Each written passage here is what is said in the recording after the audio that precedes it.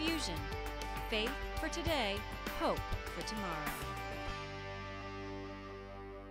When you surrender to God, you actually gain.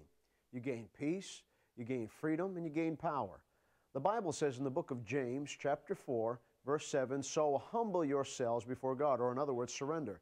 "Resist the devil, and he will flee from you."